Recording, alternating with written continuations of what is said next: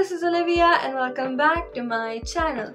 In this video, let's talk about how do you know that you are greedy.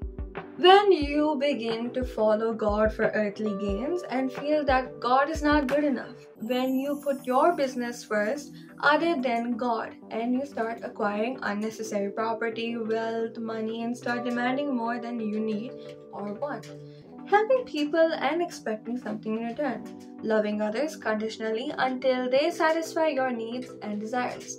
Greedy people need to be self-controlled, seeking first the kingdom of God and also to be contented with what God has blessed them, and shouldn't allow greed to rule over their lives. The spirit of mammon, greed, and covetousness is a tempting voice of demonic evil spirits that works in selfish, greedy people.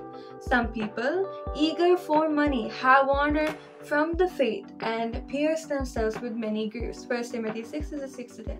When people constantly want more than what they have, it destroys them and others. Being greedy is a sure way to destroy your life because they have life-changing consequences. A desire for more than what one needs or deserves, such as food, shelter, drink, wealth, or power, is greediness.